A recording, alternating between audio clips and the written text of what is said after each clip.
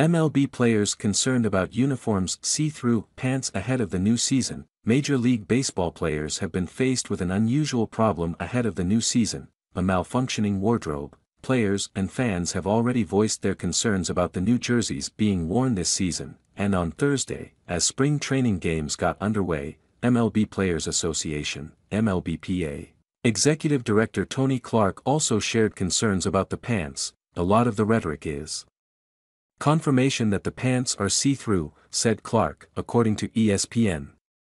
It's been an ongoing conversation where each day has yielded something new that doesn't seem to make as much sense as you would like it. Universal concern, Clark added, is the pant. The jerseys of the new uniforms, which were designed by Nike and manufactured by Fanatics, have already drawn criticism from fans for looking cheap, feeling flimsy, and having an unattractive design.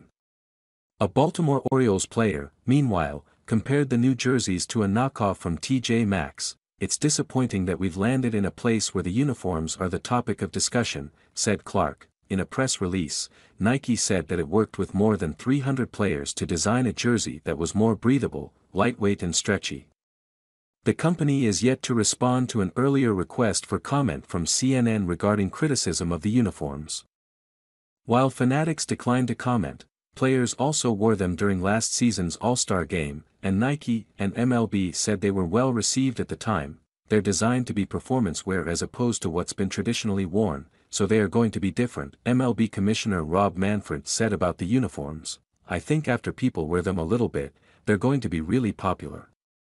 This year's opening day is scheduled for March 28, though the LA Dodgers and the San Diego Padres are playing 2 regular season games in Seoul on March 20 and 21. The